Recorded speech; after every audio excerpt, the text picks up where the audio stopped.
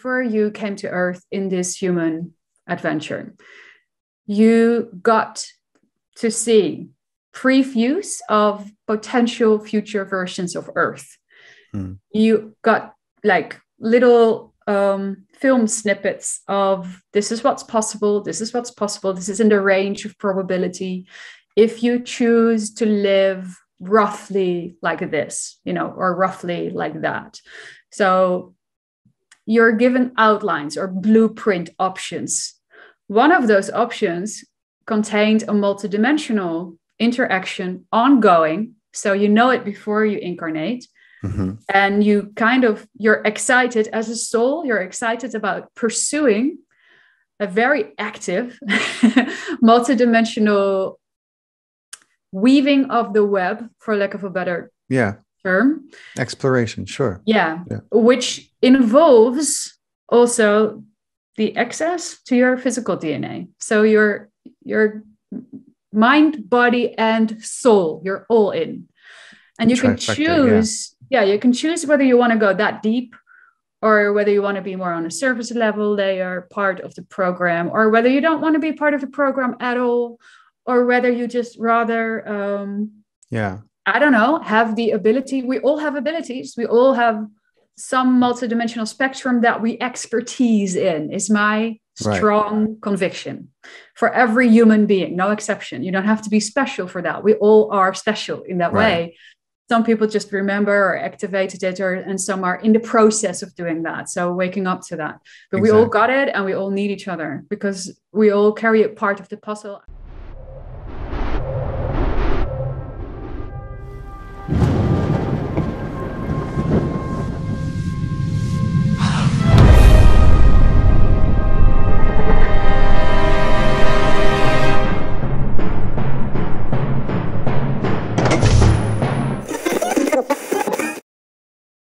Welcome to Far Out with Faust. I'm Faust Chicho, and today I'm joined by my friend Wieteke Koolhof. Let me tell you about this incredible Dutch woman and what she's been up to. She's a visual artist and an illustrator. She's a life coach. She's a metaphysical teacher, and she's a trance channel. And the more I read and learn about her, the more I'm in awe of everything that she is doing. So I would like to, if I may, as kind of becoming my custom, to read you a bit of the message before I introduce you officially to the messenger. So I wanted to read this to you because I think it's so relevant to what's happening in our society. Arjun was asked about lying and integrity, and specifically about little white lies, as we like to call them. And the answer that came through Wieteke is, I think, very, very interesting. I'm going to read it to you. Sure, we understand that the little white lie in your culture, at least, can be considered as a way of showing your respect or affection for another person. Yet simultaneously, you have chosen to be in hiding from that same person because you do not trust what would happen if you tell them your truth. How then is that an expression of your respect and affection? We find this intriguing as we can see how close at least a segment of your population has evolved to actually being able to consciously see right through such smoke and mirrors. You see, if the person is in tune with their inner knowing, they would most likely pick up on the fact that they're being lied to, as no deliberately fabricated lie can have a harmonious vibration, and disharmony is what stands out. Nature is a rich and multi-layered orchestra in balance. It is the music flowing harmoniously. A lie is like a sour note. It's what yells, "Look at me." It's what makes you wave your own inner red flag because subconsciously you wish this aspect to align with the rest of the orchestra. You have a desire to look at it, to acknowledge, and to transform it to go with the flow and to fit in. And then you would be able to enjoy the deepened abundance of its music. It just depends on how ready a person is to allow themselves to hear such intuitive nudges, but you all naturally crave balance, harmony, and flow. Wieteke, thanks for beaming back in with me. Thank you, Faust, for your ongoing love and enthusiasm for this wonderful work and for the platform and stage that you're providing for people. Thank you. And I'm so grateful to dive into this, and I love how you just, pick snippets from from this work. Yeah. And that you picked this one, which I didn't know what you were going to say just now. And I love that you picked this one. Yeah. I was, I went through a bunch of stuff, and I just thought this answer was so, with everything that's going on and all the narratives being spun, and, if it's not one thing, it's the next, between, what happened in 2020 and now with this ongoing conflict and war happening. It's just like, there's so many narratives and society has decided that, well, I shouldn't say society, but the powers that be have decided that, in order to secure their interests, these little white lies are quite acceptable. And, they're become the norm for the rest of us. And it really takes that inner alignment to be able to sift through it all and come to an assessment of truth. You're certainly not going to get it from either side. They're going to give you their point of view. So I just thought it was very relevant. And I love the answer that Arjun went through and gave to you. Yeah. Yeah. Yeah. Yeah. And it's wonderful to hear it again. It sounds crazy if you're the channel, but I too need these reminders, and we're all just human, and we're all on this journey of, in a sense, deprogramming is a better word than reprogramming, actually, to become more of our true natural selves, and stop hiding beneath all, the layers, for sure. So, and you're right, with these times politically and all, it's, I am not worried or concerned, though. I really am an optimist, and I really do believe that everything that we observe right now, that we can use it in a way so that we can grow from it and learn from it and become a world that we may currently not even believe is possible. I really believe we have tremendous potential. We are walking around with that, so that's absolutely, I get really excited for that. we have a lot we're working out, and we're literally, in the process of it.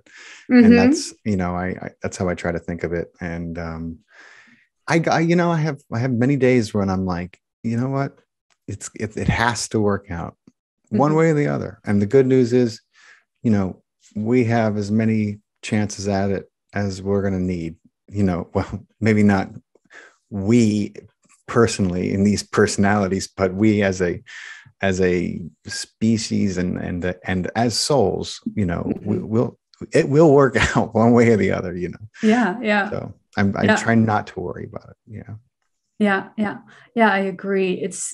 I mean, if all timelines exist, right? There must be a whole bunch of them that are amazing. That's right. As a result of what's happening right now. So, and Arjuna said before that you couldn't come up with an idea unless it had some level of validity or reality to it, be it on another dimension, doesn't matter. But if you can pick it up, in other words, if you can imagine even just the tip of the iceberg of a type of world that worked out, that's what I mean. That means you're harmonizing with it in that moment, or you couldn't pick it up. It's like two tuning forks right next to another.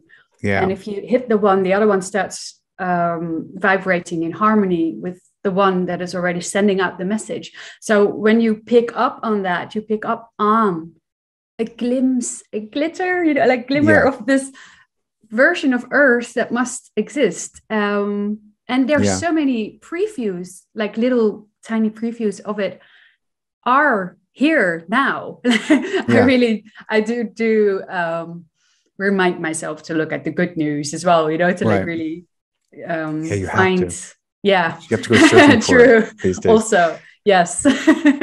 That's funny. You're the second. This is the second podcast in a row I've had someone bring up that analogy of the tuning forks. All right. And it's such a wonderful analogy. I don't know how many people are listening to this podcast who aren't aware of frequency and vibration and just how kind of contagious those things can be, for lack of a better word. But but it's incredible to me when synchronicities start to happen from one podcast to the next. But I want everyone to know who we're referring to when we get to Arjun. But am I saying that right? Or it's Arjun? Right? Okay, that's good. But before we get into him, let's give everyone a little greater background for you, because it's such an extraordinary kind of upbringing with all these different layers to it, and I know that it's a longer story, but let's go through and I would love to highlight the way your childhood kind of stands out, even with all the wonderful channels who I've had on my podcast and who I know. Your childhood is definitely, I think, extraordinary. So take us through that a little bit. All right. Okay. So I believe everything is energy. I want to say that first. And I don't believe that if somebody has a challenging childhood in whatever way, shape, or form, that is a punishment or karmic, in that way. I can see how sometimes challenges are there to prepare us for something really great. Like I believe that people who dive into a life that is full of or seeming blockages and stuff, challenges, I believe these are really brave souls, So I want to say that first. I felt quite alone and lost for a long time with my experiences. I wasn't raised to believe in ETs at all. Everything that had to do with ETs was science fiction movies on the television back in the days. Yeah. And they used to be quite aggressive. So it was always fighting. And this was definitely the era where the Martians came to eat our brains, and that's it. Invasion of the body snatchers. Right? Yeah. So my only association with that was negative, in the sense that it had so much violence around it. On the other hand, and we've spoken about this before, I'll see if I can make it shorter. I was experiencing visitations of what I now understand were first the grays and later hybrid extraterrestrials or multi-dimensionals or extra-dimensionals is probably the best word. Right. And other star brothers and sisters, let's just call it that. And so how old were you when those... It started really early. My first memories are, I'm like 2.5, 3 years old. Wow. And I'm very visual and tactile in my memories and also in receiving of information. So the very first conscious memory of seeing them enter my room, I was standing up straight, eyes wide open, clearly awake, and I was holding I keep forgetting the word. I don't know what to call them. They're little bars. The bars in a baby's crib. Right. So I needed those to stand up. So I was definitely small. Yeah. Big in my perspective as a child. Big beings came through the wall right across of the bed. I looked straight at them. And my very, very naive childlike association was machine-like beings. I didn't know how else to translate it in my at that moment children's dictionary. Right. So I literally thought of drills, machines. They had technology. That's how I translated technology. They realized I could see them, and I remember they didn't expect me to do that or to be able to recognize them. And I knew there was a moment of they were having a little meeting. Oh, this wasn't supposed to happen. Didn't expect she would be able to see us. So there was a bit of, they weren't prepared for that. So something changed and the scene left. I also asked them to go. I basically said, go away. Yeah. Because I was super afraid. Sure. And they left, but I was really terrified from then on. And I was always like looking before I went to bed or to sleep. I was like checking the walls and corners and anything, that looked like it or resembled the energy of it. Right. And those interactions, they continued through. I know they changed for you, and that you started to see them differently as you grew through. Yeah. Go ahead. Yeah, exactly. Yeah, you're so right. So they made a little note. She can see us. Let's come in a disguise next time we show up. So they came as animals. I loved animals, so they would show up as animals. But they were a little odd. So it's animals, like a bunny or a tiny cat or kitten or a puppy dog, like small, but, cute, and big eyes. But there was something off. There was always something off. Anyway, the eyes were too big. There was like a weird tail or not a fitting tail, or there was something off in the shape that would tell the difference of an official bunny, so to speak, or a regular one. So now there were animals in my bedroom that I could see with my eyes open. And then something happened. I understand right now that was like a transition phase. I saw them, we locked eyes, and I don't want to say I lost consciousness, but I shifted dimensions. And sometimes I forgot everything that came after that, and it just blanked. And sometimes I came back with memories, and I found myself back in my bed, and then the animal was gone. What was the nature of your memories of these interactions when you had them? Very different, from like a doctor's visit to going to a type of school, to having, with other children, like really a class, to having experiences about energy, like classes about energy. And I don't know if you could call them universal truths or something, but there was education going on in many ways. So when I got a little older, I remember there were moments where I suddenly was in a scene, where I somehow intuitively understood I could make, so there was a path in front of me. This was an extraordinarily nice experience. A path with pebbles. How do you say the little ground? Yeah, we would rocks. say pebbles, sure. And there were trees next to that path, and it was like in a forest, but I also understood this is a setup.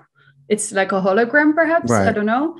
And I understood I was teaching or learning, I was learning how to lift things. Maybe you call it telekinesis or psychokinesis. Yes. And there was music, and the trees were producing music. So all the vibrations had sounds, and I could swing my arms a little bit like you would with an orchestra, I guess. And then the pebbles would lift off the path and start waving, like dancing. And it was just so beautiful. And it brought me back with a really self-empowered feeling, realizing that everything is vibrational. And I already, as a teenager, saw the auras with colors around people. Okay. But there was a really restless time around my 17th year, and I kind of turned it off. I just said, okay, I can't handle this right now. Extra information. It later came back, but for a really long time, that wasn't there because I didn't want to. Just, it was too much information. Well, yeah, you were, my God, you were in the prime of your teenage years, for good or for better or for worse. That's a lot to deal with by itself, let alone all that. The visitations on its own, right? So, and then during the day, that I was like, okay, so during the day, I just want to be here on Earth. And so I didn't feel like I had someone to talk to. I did some attempts, but they worked out in a way where my final conclusion was, already very young as a child, I better not speak about this because it upsets other people. Yeah. So that was a lesson I took from that experience. And then that's kind of what I told myself, to just keep it to myself. And I didn't really open up about it until at least... Well, when did you start 20s. Drawing? How old were you when you started to? I mean, all kids. I drew a lot all the time. You drew a lot all the time. I drew a lot. And I wanted to do art school as soon as I knew such a thing existed. I was like, oh, that's where I'm going. That's where I have to go there. Yeah. So I saw some incredible drawings that, if I'm not mistaken, you saved from your childhood that were representative of some of these interactions. Was I seeing those right? I mean, I'm not talking about the children's book that you later went on to illustrate and draw, but were some of those drawings that you had, were they were from your childhood? And there are some first attempts to express it in a drawing are, they're fascinating. I can't wait to show my listeners, or my listeners, but everyone who's watching the video portion on YouTube, these drawings. I mean, they really speak volumes as to you were absolutely. I mean, people can say what they want. You were definitely going through something because it was coming out in your, in your artwork, even as a child. So it's pretty amazing. Yeah, it was just with the limited perspective that you have, an attempt to somehow process it into something outside of me. So drawing was one way and writing was another. So I kept a diary for a really long time. I'm still keeping, when I find the discipline, a dream diary. But writing was my next, way of processing a lot of this information. And so when I started Art Academy, eventually I decided to pick the direction within the study of illustrational arts, because you could combine text and images. Illustration obviously is with a text. So during those years, I was writing my own poetry and short stories, and accompanied with illustrations and also, the assignments you get from the school. But I loved that I didn't have to pick either the word or the image, because I always called myself a translator. So when somebody would ask me, what is an illustrator really? And I would say it's a visual translator of the text. And ideally, you don't just draw what the text says, but you draw what's hiding between the words. Right. A good illustrator captures, the underlying message or something. Same with a good filmmaker, yeah. Right, exactly. So I was really very enthusiastic about that. It felt like handling magic in a way, to be able to work with creativity in that way. And then, to my own surprise, eventually I turned out channeling. And I'm just doing the same thing, but the other way around. I just realized a year into doing that, I was like, I'm doing the same exact thing. It's the same what's between the words, but now I'm translating the images into language. It's the same game, but the other way around. So it's still the same passion that never changed. So I feel like this feels so at home for me to do this, and it's such a joy to my heart to be able to continue to play. I just never knew that these guys would be a part of that game at some point. That's incredible. That's awesome. When you say, explain a little bit how you translate, like how the parallel between what you're doing with your art and what you do as a channel. So we should definitely tell people so they have a more of a linear idea. So what came first? Because I know that vocal channeling didn't come till much later for you first. I know that you had you had an event, which is crazy, because I'm sure I know you saw a triangle UFO, and you were with a friend when you were, I think, in your early 20s. And correct. And that's crazy, because I think that's just about how old Daryl was, and he saw a triangle when he was with his two friends. But that was years before you really found channeled work and got into all this. I didn't know anything about it. So like I said, I wasn't raised with the idea of ETs, and I knew several beings were visiting me. And I knew that all along, because their presence is not something you can ignore or deny. At least I knew I couldn't. The whole room would be filled with, aesthetic when they were there. It's really strong energy field. And I was very aware of that. So that continued. And from the grays, gradually it transformed into hybrids. and they're much more like us, much more gentle. And as a visual transition, the animals that often showed up as a little bit darker animals, or like dark brown or blackish, transformed into white animals. And I really see this as a new chapter in my visitation history. So then white animals would show up with big blue eyes, for instance, or green, and different colorations. And then eventually at some point, a white cat jumped into the room. I was having an out-of-body experience with it. So I knew my body is over there sleeping, but I'm standing in the same room, and I saw the white cat jump through the window, which was actually closed, but it was possible in the out-of-body experience because then it was open. And the cat jumped onto the ground, looked straight at me, and I was breathing in with surprise, like, wow, I can't believe how clearly I see you. I was, can you say, blown away with this encounter. You could say blown away. Yeah. Yeah. And I think I was almost 18, so late 17, maybe just 18. And then he transformed right in front of me into a humanoid, rather small ET. So this was a Sasani being. I understand that now. So one of the first hybrids I ever saw, full body, was a Sasani, and he didn't have hair. He was male. He spoke to me telepathically, so in my mind. And he let you know that I mean, I think they showed you that from the time you were little that the animals that you used to see. Exactly. Right. That was the message. It's been, he literally sent me, look, it's been us all along. And I immediately understood that. And then a bit of what you might think is a creepy thing happened. If you're new to this as a viewer, he suddenly, like a magician, pulled up a card, like, from a deck of cards, and he dropped it, like, very nonchalantly. He just, and I bent over to pick it up because it fell with the image side down.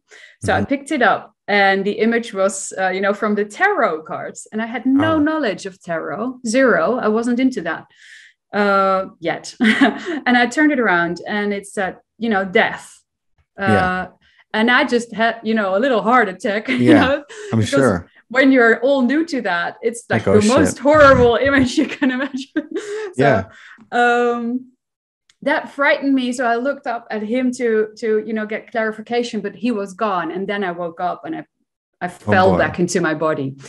And that's when I started looking into tarot, and also more significantly into dream symbology. And in both of these paths, death, in many, many occasions, you can never say this is what goes for all, Right. But in many occasions represents a large transformation. And I realized a new chapter in my contact with them had been born. So it was a birth rather than a death. He had just told me, now it's been us all along. And I still didn't want to embrace the idea of extraterrestrials, because I still had that memory in my head of, the movies with the violence. That's the other thing they were doing. I think they were putting that hurdle in front of you, that fear hurdle that you were going to have to get over one way or the other. You're so right. Right in front of you. You got it. Like, if move through it, face it. Exactly. And and wow, you did remarkably, I must say. I think most people would have been like freaked out talking to their therapist about it for about 10 years. Well, you know what I mean, though. I think, only 5 years later, I was at that point. I'm not going to say I skipped that point. Just what you described, because the visitations kept happening, and they became more and more vivid and tangible. And I was growing, more into an adult, and starting to feel I was having some brain injury. Something was really seriously wrong with me. Because I started to open up to friends, because at some point I had so many out-of-body experiences. I woke up tired, like super tired every day, and I had to go to school. So I had to cycle, take a train, walk a bit to the school. So there's this whole thing. And then on the way, you meet your classmates, right? Yeah. So I remember being in the train and speaking to some of my friends that I really trusted and just go, oh my God, I'm so tired. I have these dreams. They just exhaust me. Sometimes I wake up, I don't know where I am. I just don't know. And it takes me hours to land back into my body. And they were like, well, that is not normal. Yeah. And I thought it was. Did you know that up until then, I was already 22, 23. I honestly thought everybody had dreams like that. I didn't know what an out-of-body experience was called. I thought people just had that and they nonchalantly called them dreams. And something must be wrong with me because I'm not capable of processing my dreams. Everybody else is capable of processing adventures like that during the night, except for me. So that's what I was thinking. Wow. And then I figured out that wasn't so normal. And I did seek help, in fact. So that would be the next chapter. So I know that the help that you sought also became pivotal on your journey, if I remember correctly. But I just want to comment because the last guest I had on, we spoke a little bit about astral projection and dreams and those things. And I believe that that every night, every soul, when there is any kind of actual sleep, and the cycle happens, then the soul has a chance to, take a break from the body. And that, there's all kinds of agendas as far as like, what's going on, and some of it, I think that everybody's soul is busy when the body is sleeping. Now, how busy and how much that person remembers depends on every, individual. I very rarely remember my dreams, but lately I've been remembering them more and more. And it's tough for me to figure out why when I go through these spurts where I can remember a lot. But it sounds to me like you were like, your soul has like a closet astral projection addiction.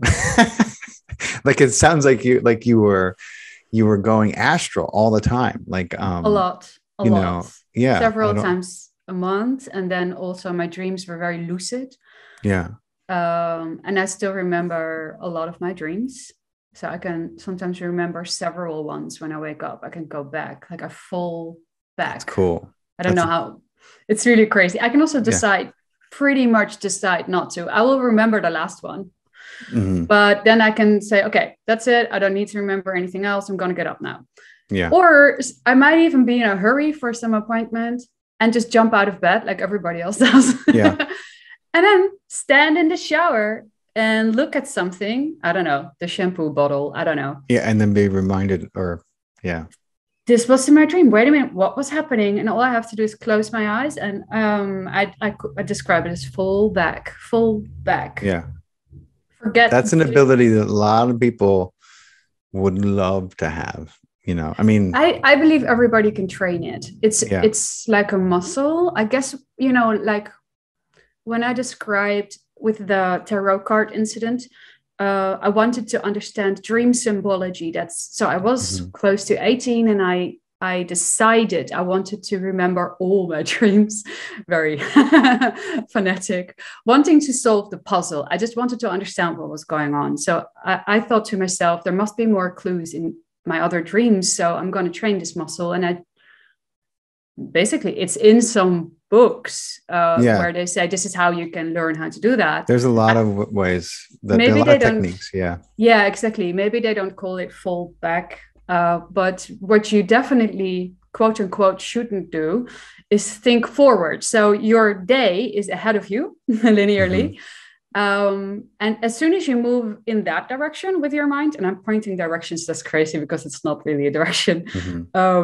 As soon as that's what I would call move forward. As soon as you do that, you go away from the dream. So you basically turn around and you go back to the dream and you bring it here. Or you bring yourself. I'll try that next time. Yeah, it's crazy, but you can tell your mind a direction in time, in chronological order, and then fuse with what you thought was a past event. You can do the same with future events, but that's a different subject. Right. No, yeah. Maybe we'll get into that too later, but so you saw was it a counselor or a therapist? Yes. Yeah. So I went to my first regular GP. I had no clue. I was not raised with the whole idea of alternative medicine or anything. That's all stuff I got into later. But it wasn't in my family so much, this awareness.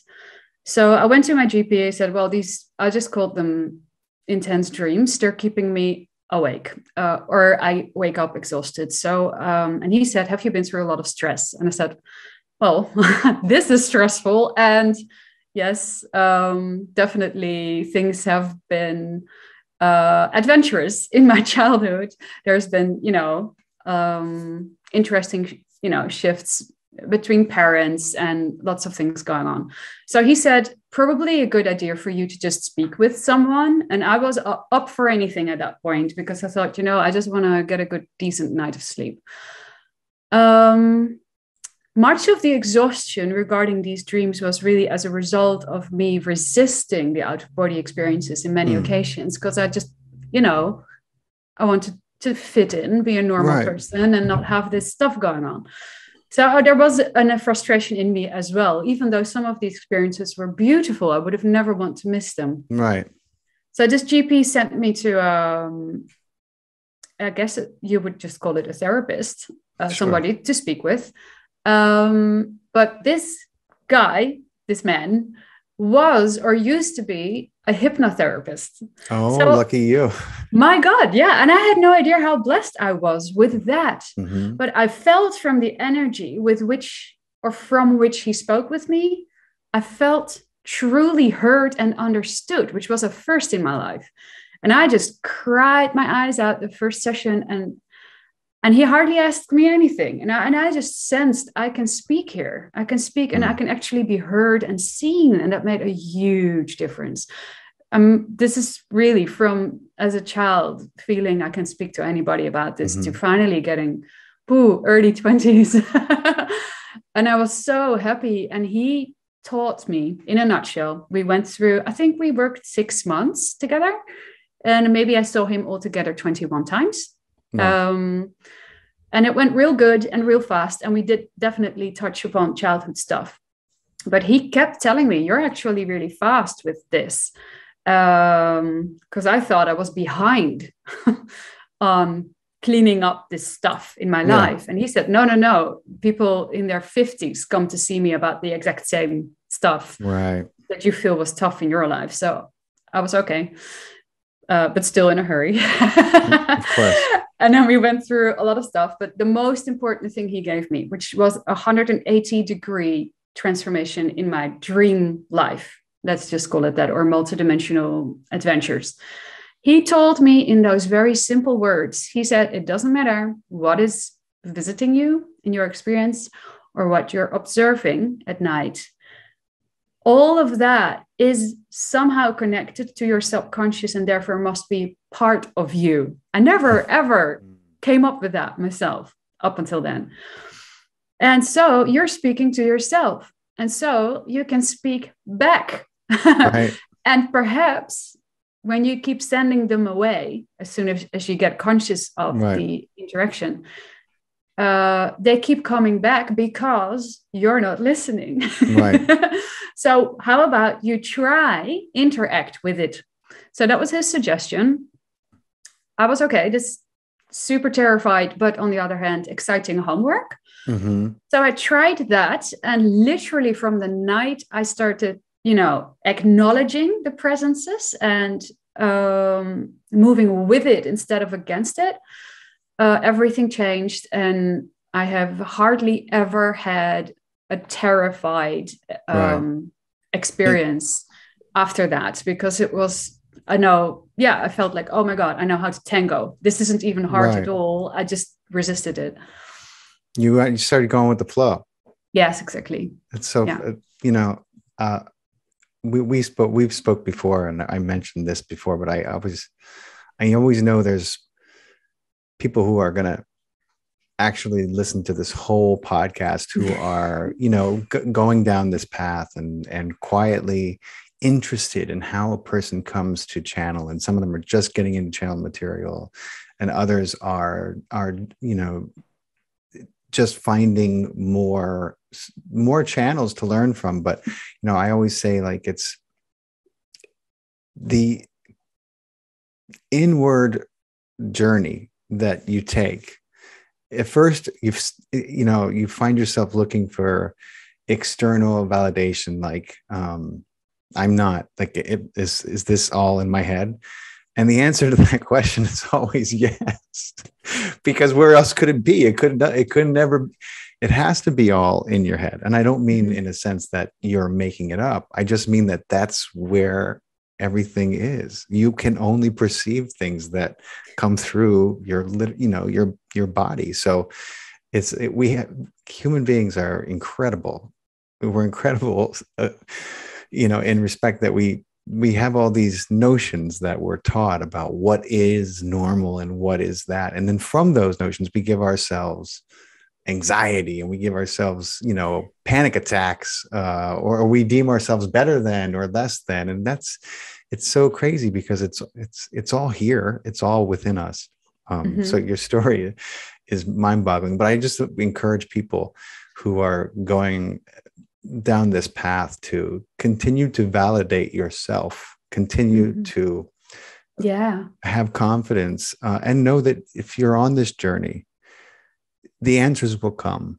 They'll come from the craziest places. If you persist, they will be there. You will get answers and nuance and detail, but Rome wasn't built in a day. It takes time. At this point in your journey, you hadn't even been exposed to channeled material yet, right? None of it. But that was soon to change. Yes, tell me that story again. Well, the first thing that needed to be addressed was the fact that they were extraterrestrial, right? I mean, I still was in denial of that. So I finished my trajectory with this counselor. With the assistance that I got, therapist. So and I had good nights of sleep, and I was so happy, and I was thriving. I was really, really enjoying, my life again. And it was only a few months, I guess, after finishing that trajectory that I had my first UFO sighting. And I was with a friend in a park, and it was at night, and it was a clear sky, except for some tiny, those see-through, how do you call them? Clouds? The clouds. Whips, or they're like almost like misty, a few lines of those. Very, very transparent clouds. So transparent you could see the stars through them. So more like a misty here and a misty there.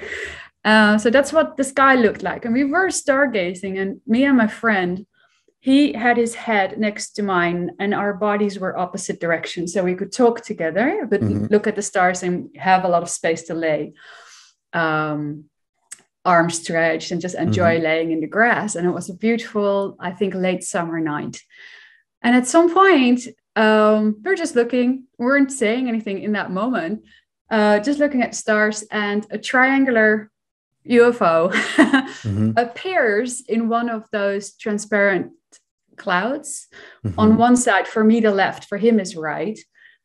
Just appears there, blip, it's there, and slides over us into another one of those clouds and disappears. Like literally like turning on and off a switch. That's how immediate.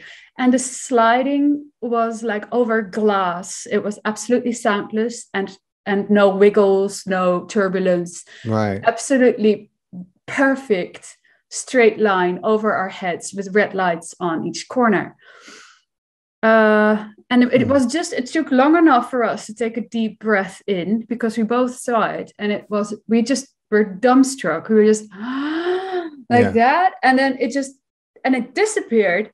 And both of us jumped up, like on our own side, turned our heads, looked at each other. And exactly at the same time, we said, did you see that to each other with That's really awesome. big eyes and in Dutch. And that's awesome. And then we spoke about it the rest of the night. What was the feeling? What was the feeling you got when you, I mean, well, of course, we said the word UFO, but I never thought of that before. Like, not really. I guess there was a hesitancy in me to go into that direction. How did you feel? How did you feel though when you saw it after you saw it that night talking to him? What was the feeling? Like, what feeling did it leave you with having seen it? My heart was pounding in my chest. I just felt you were excited, activated, but I didn't know what to do with it. I was really, and I had a very strong, my mind still wanted to be in control of the world. It was much more, this insecure early adolescent. Mm-hmm. And also I didn't want to towards my friend too quickly go into it must have been a UFO, but we didn't have an explanation, and he was starting about army projects and stuff, and I'm like, well, I don't know. So that's what I said. I don't know. Might be. I don't know. Very advanced stuff. If that was there at the time, very, very advanced. I always go back to the feeling. I mean, so it's funny. I had one of my best friends who is renowned these days, a renowned atheist. At least he clings to that. But he's had a lot of tragedy in his life, and he's one of those people who hasn't quite gotten over the bemoaning and the victimization part of it. And, he hasn't really properly grieved, but he's when I started this, we have a funny relationship, but there's a lot of what we call ball busting. Okay. Which is jaw breaking. I don't know. There's probably a less kind of derogatory slang to use, but it's a lot of joking or teasing each other. And when I started the channel, he saw the UFOs, and he was like, "Did you ever see one?" And at the time, I had never seen one in the physical. And he said, "Man," he was like, "It was like a religious experience when I saw it." And I was like, "That's wild coming from you, Mr. Atheist." I was like, "What is a religious experience for you?" He was like, it was so cool, man. It was so, I felt so good. It was funny to hear him be so affected by this thing that he saw, even though his usual state of mind is kind of less prone to that kind of ecstatic state. So I always like to ask people how they felt when they saw it. And also, I think because I know there are government projects. I mean, we know that our government is quietly, kind of tinkering in the dark with some of the technology they found. But I always think, well, those UFOs probably don't leave you feeling like anything. You know what I mean? If you see them, maybe you're like, wow, but it's just different because that's not a consciousness event. Like I think connecting with a UFO can be a true UFO. Well, thank you for sharing that. And it's wonderful to hear. I mean, for some people, like your friend, I think it has to be this is his crack in the how do you even say that, in the cement wall that always seems to be up there. Yeah. And I guess the cracks for me were already the dreams and the out-of-body experiences. And then this was kind of like on top of that, having a daytime experience. I just I felt somehow responsible for my friend. Oh, okay. Who wasn't having a lot of history with these type of experiences. And somehow I went into caretaker mode and also didn't want to lose face. So there was this crazy, because I kind of liked him, and it was, and you're young. And I wasn't feeling, I knew my heart was telling me something huge just happened, but I pushed it down. What gave it away that this was a legit thing were my dreams for the next week after that event, because for a full week, ETs everywhere, and they weren't hiding anymore. This you need to see this. It was really in my face. So, and they showed up even as a cartoon. They threw at me all possible screen memories. That's what we call in the scene. Yeah. The memory, like the animals in a sense, were a screen memory for me, to not be upset by their actual shape. So they threw at me, all kinds of cards. Like, we've shown you animals, ourselves as cartoons, ourselves as the big cliche gray with the big cute eyes, and also a little scary, like all different forms. Just know that this is what you're dealing with, in a sense. It's kind of what they showed me, but they came overall very loving, joking, kind of like kickaboo. Right. And with peace signs, literally like this, literally holding hands up, like, hey, we come in peace. We know how to communicate your way. Yes, this is your language. Sure. And that's when I started thinking, okay, so this UFO, this was really a UFO. And by then I was back home. I could do my own research. So I started Googling on it for the very first time in my life. And then I found more people had seen triangular craft. That was quite a shock in a sense. And that brought me to websites, and there were only a handful of those at the time, websites that were talking about the classic abduction stories and stuff like that. Yeah.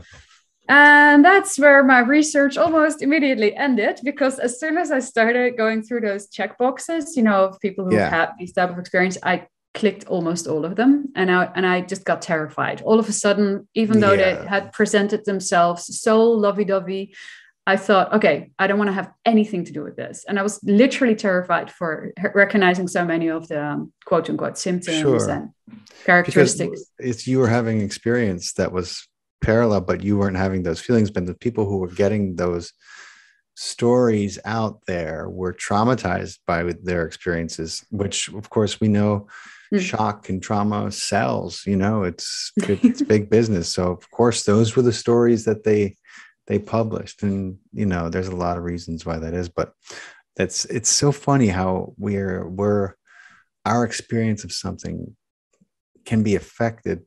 We're such a collective consciousness, and whether we care to admit it or not, and however independent we feel we are, if you're in a room, and I mean, this happens to me a lot, and I try to conform a little bit, but I could be really enjoying something and that everyone else is taking very, very seriously. And you don't just get looks, but you get energy that says inappropriate or knock it off, or and you're like, so you begin to change your experience to match what other people are going through. And I think it's kind of a human nature thing. Which is, it's crazy to hear that happened to you too in this instance, which I mean, it's not surprising. You're a human being. So. Yeah. And I was still in that phase, wanting to, in a sense, fit in, but also knowing that I probably never would. So, and then eventually, we've come a long way, I must say. I mean, that's what I found on the internet back then. And now there's much more. I mean, just look at your own show. Yeah. People can go and watch your show. Wow.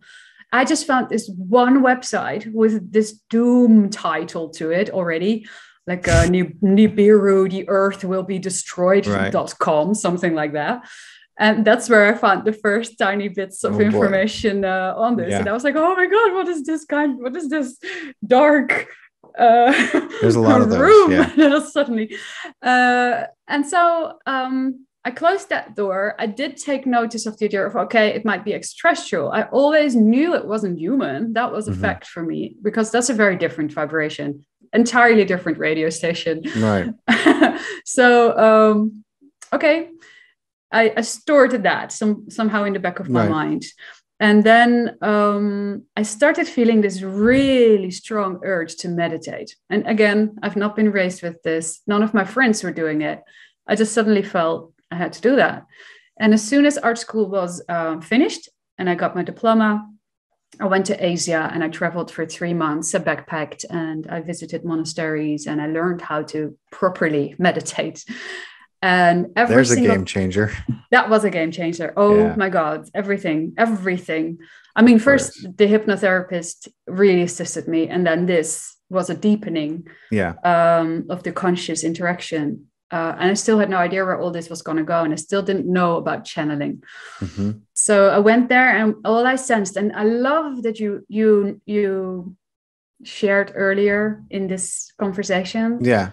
how you encouraged people to trust their own little nudges and their inklings, and Mm-hmm. because this is a good example of that. As soon as I started doing the meditation, okay, I learned it in Thailand. So it was, you had to like bow to the ground, and for a second, your forehead touches the ground 3 times, and then you start your meditation.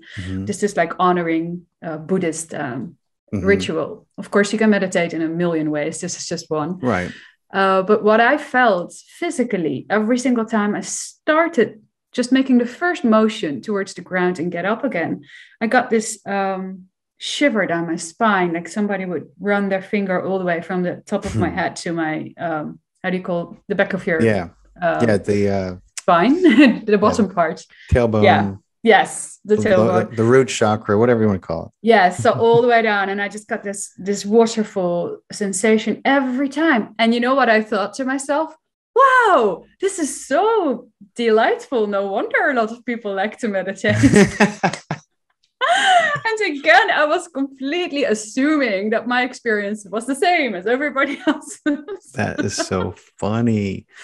I know. You know the story of when Esther and Jerry Esther and Jerry meditated they meditated in chairs that were back to back in their study, and you know, Jerry was the one who got Esther into first Jane Roberts's book, which we talked when we had talked before, and so they decided they were gonna meditate every day together. And Jerry would always say, he was like, I tell you what, I was meditating, and we would meditate in silence. Esther always sounded like she was having a tickle party with someone behind me. It was so distracting. She was always laughing and having a good time, and it sounded like a party, and we're supposed to be meditating. He's like, but you know, what was I going to say? But that was her experience meditating. She'd be cracking up, and I just, you know, I had to crack up at that, because everybody has a different, you know, when you're in meditation, everybody has a different experience, but it's funny because I often find myself, you know, laughing and crying tears of joy when I'm in the middle of a meditation. And I just think if people were there, they would be like, what the hell's wrong with this guy? That's what started happening for me later down the road. I had the crying pretty early on, the cry with relief, and you don't even know for what. Yeah. And later I had the giggles as well. I thought you were going to tell that wonderful story about Esther, who, when she started channeling Abraham, her nose, I mean, I laughed so hard. So when Abraham started coming through for her, apparently she started spelling out letters one she was by one moving with her nose. And they were like, she was like, I'm not doing this. And so then they realized that it was moving in the shape of a letter. And so then Jerry would write down the shape, I think. And then eventually she moved to let it come out of her hand. And then it came out of her hand. And then eventually she began to vocalize. And which was totally a different experience than Jane Roberts had. I know Jane Roberts was your first exposure to channeled material. And I love what your friend. Oh, I'm sorry. Go ahead. What did your friend tell you when she handed you that book? Come again? What did your friend tell you when she handed you that book again? Oh, she couldn't make any sense out of it. And then she said, and I was so surprised, because she handed me the book, Seth Speaks, by Jane Roberts, who channeled Seth. And she said, I can't make any sense out of this. I'm guessing. No, not I'm guessing. I'm quite sure you can. That's so weird. And I was like, how do you know? How do you know if you can't make sense out of it? The hell of a thing to say to someone. It's like, I can't make sense out of this fucking thing. Here, you take it. Yeah. This is maybe such a you stupid can. Book, right? This book's crazy. It's right up your alley. No, exactly. That's how it sounded. So this is, I don't know if you guys can see this. This is called The Early Years. What I love about this book is it details the whole story of how Jane and her husband, right? Yeah, it was her husband at the time. Robert. Robert, that they began experimenting with a Ouija board. She was big into ESP and extrasensory perception, all these things during her time. And she was writing a book about it. They got a Ouija board. This was before Hollywood took the Ouija board and turned it into the devil incarnate. So they didn't have all these preconceptions about what would happen. And sure enough, this entity came through. And this book goes into great detail about it and how that evolved into the entity that was Seth, an incredible educational entity. I don't know how else to describe him. He's, so much wisdom and understanding about humans and our souls and what the hell we're doing here came from those books. So highly recommended. That if this book is thicker, the other one's called The Validity of the Soul, right? Is that the title of the book without all the early stories about how it came to be? I have only read Seth Speaks. Seth Speaks. Yeah, I think it's Seth Speaks, The Validity of the Soul, or something like that. Oh, all right. I didn't know that was a subtitle. So that one, but yeah, I fully agree with you, and it's highly recommended material. One of the purest, most high quality channelings that I know of. Yeah, absolutely, it'll blow you away. Yes. And it blew me away. So when I got that book in my hands, so after learning how to meditate, I got into yoga. I got into changing my diet. I already, by the way, changed to vegetarian at the age of 12, again, as the only one in my family. This was partially because of what I saw the Greys showed me of possible future Earth. So I had this very strong, okay, we have to take care of the planet. And this sounds like such a cliche. I mean, a lot of people are like, yeah, right, the ETs are here to tell us to take care of the planet, but no, they would never say that. Yeah. I really, there are people. I know it's crazy, but who refer to it like that. But yes, the Greys definitely very much underlined that, and I got to see how off it went on their side.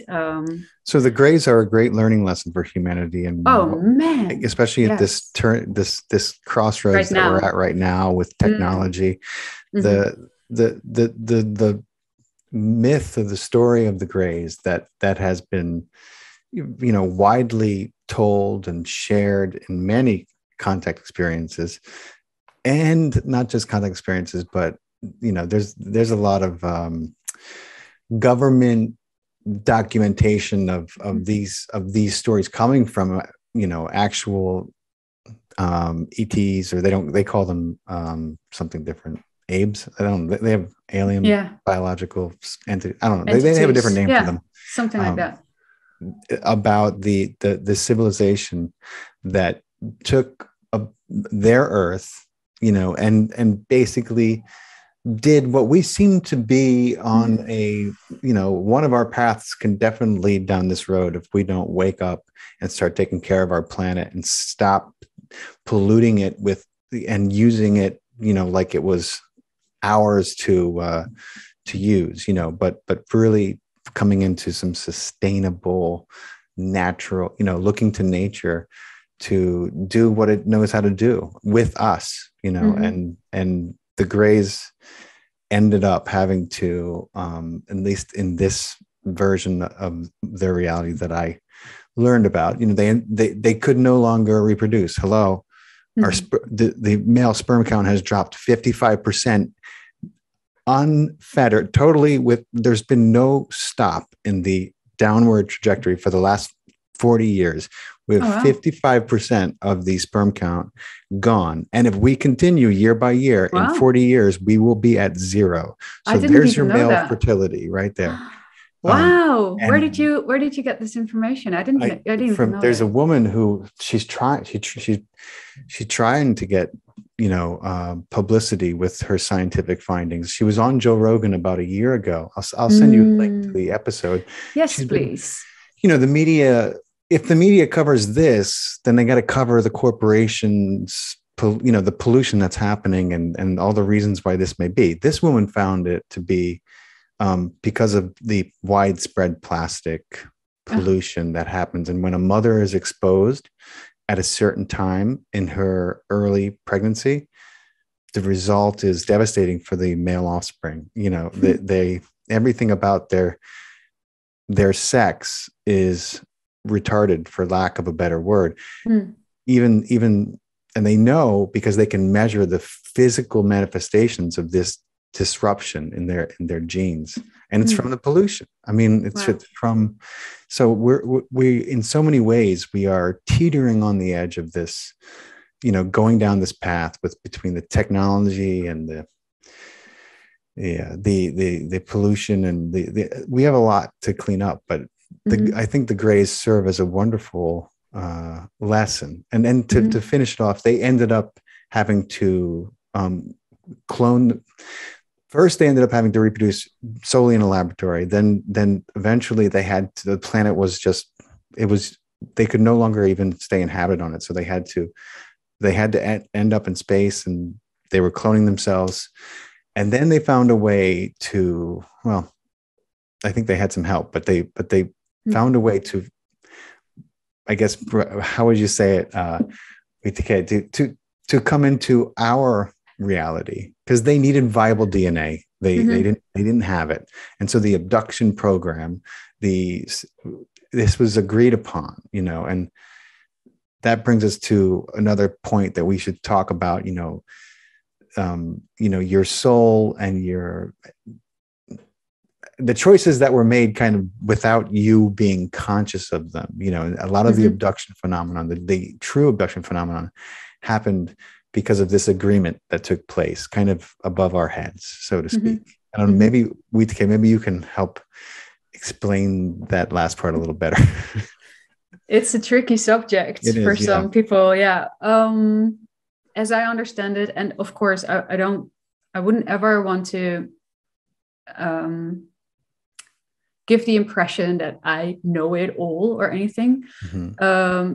We're all together as a human species, looking at it through, you know, the keyhole of the door, and the door is just starting to open. We can only see through that little crack of light maybe that's coming through, but that, I mean, the information that is out there to know for us about our true selves. I mean, our soul, connections, all of this, how do we interact with our greater selves? We're just, as a species, beginning to venture into that. I mean, gurus always knew. I mean, there's lots of information hidden in books, and, you know, and also definitely the Bible and Kabbalah and Buddhism, and there's so much there. But especially in our Western society, we're relatively new. But on the other hand, I'm really optimistic, because people like you and so many other people are so active in the field right now, assisting our end of the spectrum, the Western modernized world, to also start to catch up on this deeper inner knowing, which is so much more on the surface level in my experience in Asian countries and Africa, for instance. There's much more roots, you know, like knowing, and also conversations with the earth and an understanding of nature. Parts of South America, Brazil, yeah, exactly. And also the Inuits, the people from the poles, that can stand the cold, like they're, wow, deep respect. So anyway, you said, how does it work with this soul connection? And okay, so this is how Arjun explained it to me. He said, if you were part of this program, and again, just to nuance it, abduction is the word that we usually use, but so it's an agreement. It is an agreement. So there is a part of you, they are not allowed to actually just go and take you, to interfere in such a way if you hadn't said yes to it on some level. Now, it's very well possible. And it was for me. I mean, I'm speaking from experience. My ego was convinced I didn't want this. Right. So that part of me didn't remember at the time. And simultaneously, I sometimes came back with the most amazing memories. And then I would be grateful. It was just, you know, this constant insecurity that I really despised back in the days. And I thought I had to have it all figured out, and that this was abnormal, and I was judging myself for it. So it was the whole being young, Right. wanting to fit in and stuff. But so this is how Arjun explained it to me. He said, before you came to Earth in this human adventure, you got to see previews of potential future versions of Earth. You got like little film snippets of this is what's possible, this is what's possible, this is in the range of probability. If you choose to live roughly like this, or roughly like that. So you're given outlines or blueprint options. One of those options contained a multidimensional interaction ongoing. So you know it before you incarnate. And you're excited as a soul, you're excited about pursuing a very active multidimensional weaving of the web, for lack of a better term. Exploration, sure. Yeah. Which involves also the access to your physical DNA. So your mind, body, and soul, you're all in. And you can choose, you can choose whether you want to go that deep, or whether you want to be more on a surface level layer, part of the program, or whether you don't want to be part of the program at all, or whether you just rather, I don't know, have the ability. We all have abilities. We all have some multidimensional spectrum that we expertise in, is my strong conviction for every human being, no exception. You don't have to be special for that. We all are special in that way. Some people just remember or activated it, and some are in the process of doing that. So waking up to that. But we all got it, and we all need each other because we all carry a part of the puzzle. I don't know, the whole image. But the more people speak about their experience and their understanding of that soul connection, the more we can put them all together, compare, and see what's the red thread that binds them all together. So I don't claim to say that because Arjun says this must be how it is. I don't know. This is what I was told. It's a perspective, right? Exactly. So according to him, or to them, to the Yahyel, this is what I decided to do, to be very, full on with that. And then the surprise for well, I don't know if they were the first, but the grays that at that point came into my bedroom and were, whoa, she can see us. I think they didn't expect me to be so consciously aware of this journey at such an early age. Maybe they understood I signed up for that type of consciousness later down the road, but not so early. They were just checking in on the project, and then you're like, in a sense, maybe. Like, oh, great. Yeah. She can see us already. We'll be back. Not this. Yeah. Not this. Not right now. Okay, done. Okay, we got to go. We're scaring her. Let's go. Back up out of the room. Back. It's just something. So I feel like that's what happens in a funny kind of way. I mean, I hear a lot of stories about, and they're from highly credible people who have no reason to lie, who won't even give their most of them are anonymous, and you just pick out the common threads. Like sometimes there's a telepathic connection that happens in the strangest places with people who, like you see them, and I'm not saying this happened to me, but I read a lot of the stories and I hear a lot of the stories, and they all have some common threads to them. And that's, it's not like because these people are all watching Gaia and they're all making the same thing up. Some of these stories date back to the 70s, the 60s, and they lead up to our present date. But this is like, I saw these two people.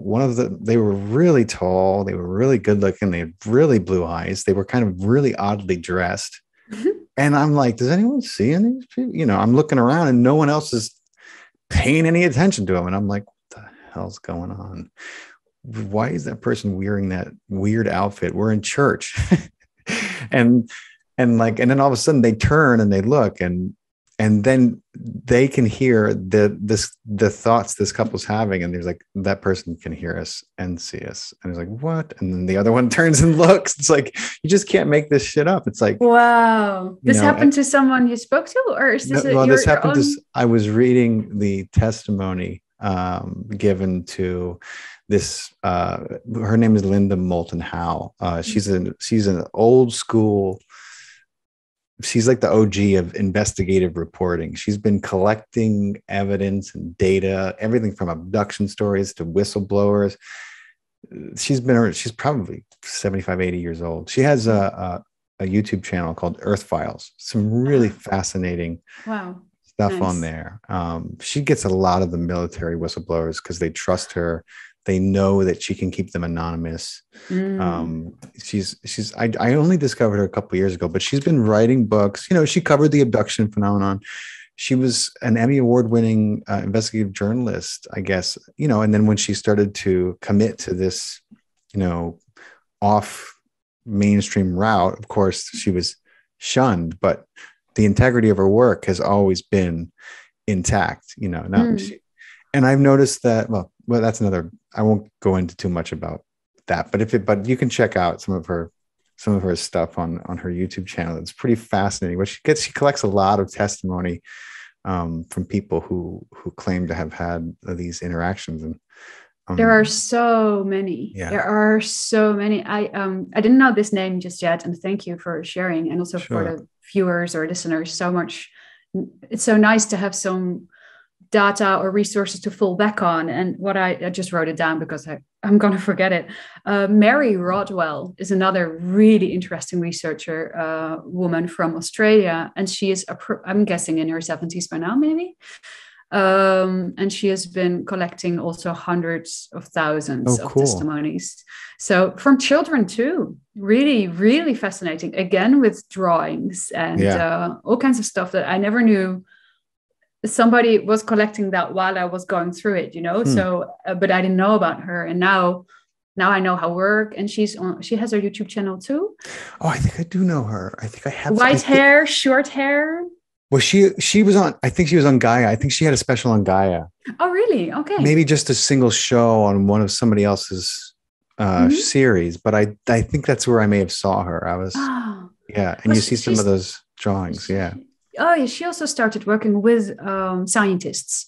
So they made a whole program. And then if you believe you had an experience, an encounter, you could fill out this like 50 questionnaire. And it all goes through the same program, and they're looking for similarities. Nice. It's incredible. It's incredible. So many people on our planet today have had contact. So if just that fact was known, if people realized how truly common a phenomenon it is. Exactly. It wouldn't be such a taboo. I mean, you know, these days it's not nearly as taboo, but let's be real. You know, people still are in that very conditioned mindset that anybody who says this may or may not be crazy. And that's not true. I mean, it's true that anybody may or may not be a little crazy, but what's crazy anyway? But these stories have nothing to do with that. You know what I want to talk about? I would love to talk about the mantids. I think we both have stories to share about them. But if you've ever seen a praying mantis, the mantids are usually represented in that way. Isn't it odd? Don't you find it odd that out of all the insects, first of all, I think humans have this inordinate fear of insects that is deeply rooted in our collective psyche that comes from, you know, probably trauma that we've had with insectoids and wars and other dimensions and alternate realities. But because why would you, if people are so scared of bugs, it's crazy to me when I think I learned this from Rob Gauthier. I think he's the one who, and I was like, oh my God, yeah, that makes perfect sense. We're so scared of reptiles, you know, like a bug. I was like, we flip out. But when you look at a praying mantis, you don't have it. It's different. Even though we call it a praying mantis, there's something about the praying mantis that is so fascinating to us. And we just want to watch them and take pictures of them. And we have such a fascination with them. So when I learned about the mantids, I was like, oh, you know, it was a lot of like aha moments, you know. Yeah, why? Well, just I've always been scared of bugs, but I've always loved praying mantises. Oh, so I had a that was crazy, the aha. That was the yeah, aha moment for you. yeah. All right. Yeah. And I had a crazy experience with red ants when I was a kid, which was hilarious to everyone watching, but not that much fun for me. I was real quick. I was playing, we were playing home run derby, and we were playing with golf balls and metal bats. So you can hit a golf ball really far with a, sorry, my dog is bumping into my mic. You can hit a golf ball really far with a metal bat. And so I was standing way outside the home run fence line, and I was wearing sweatpants. They were gray and they had a hole in the center of the knee. And I didn't realize that I was standing on, I must have been standing on it. And I just had I was trying to keep an eye out for the balls, because I wanted to catch one. And I started to get this itch in my knee. And I was like, what's going on with this? And I'm scratching. And finally I looked down, and my whole leg is covered in red ants, and they're pouring into the hole of my sweatpants. Wow. And I'm like, yeah. And I run, and I'm screaming. I got ants in my pants. And this little league field is next to a highway, and I'm literally stripping in, getting into my underwear as I'm running and falling. And everyone's cracking up watching. They have no idea what's happening to me. And then I'm running around in my underwear, and I'm stomping on my pants, thinking that that's going to kill the red ants, and I'm like, can someone go get me a towel? Does anyone have a change of sweatpants? Because here I am in my underwear.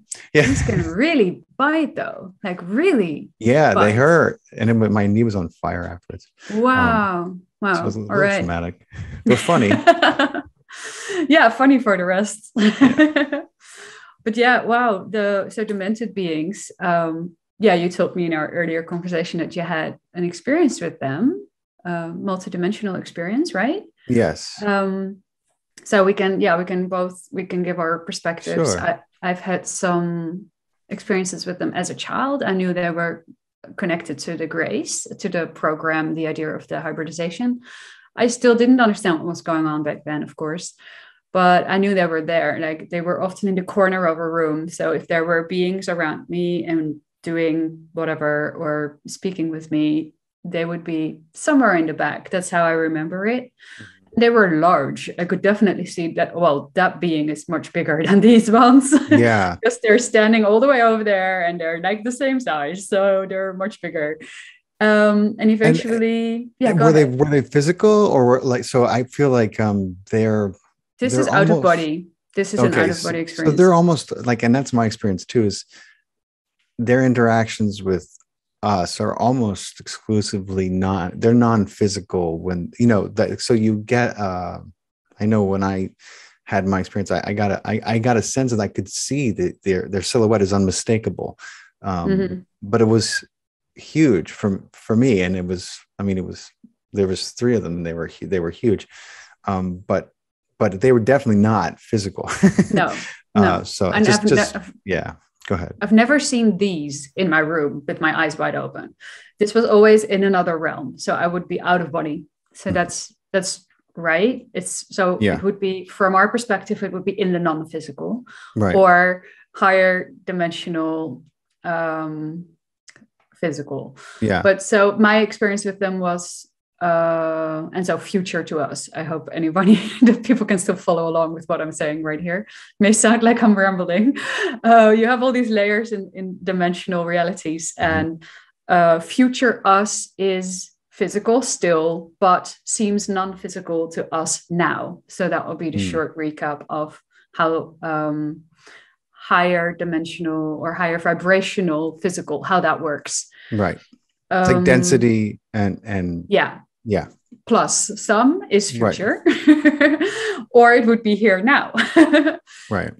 Just as if we would be able to time travel back into time, is what Arjun says. At least if we go to the Middle Ages and we visit our ancestors, forefathers, we will look semi-physical to them and glowing, according to Arjun, and then we will look like a ghost to them. Or transparent, or not really physical. Go far enough back and you won't be seen at all. What does that say?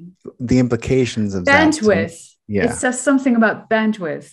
And what you can allow yourself to harmonize with depends on relevance of your theme, your soul's theme.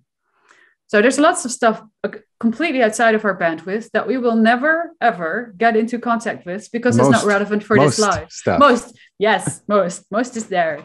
99.99%. Yeah. A lot of nines there. Is out there. But it doesn't matter because whatever tiny fraction we can see is immensely fascinating. And we haven't even seen the tip of the iceberg of that. So I'm not bored for a second. No, me either. But so the mandates, I told you, and I will share that again with people if they would be interested. For me, their presence became more tangible when I started doing yoga. And I suddenly sensed that you can make a very physical connection with them, even though they are non-physical. You can tune in or harmonize with the vibration that they represent themselves by. And anybody who has seen a praying mantis, and we made this joke the last time, I'll make it again.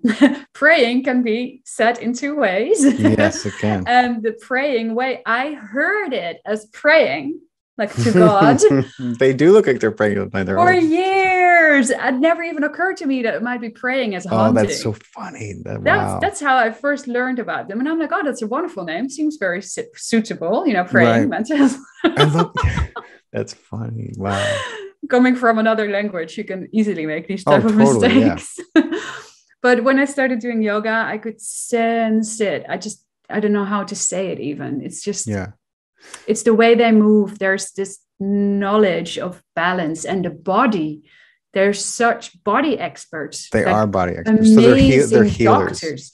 Yes. Yeah. They're a civilization that is, they're notorious healers, and they work with, an unimaginable amount of species because they're so far along in their evolution and their consciousness. They can be so many places, and they're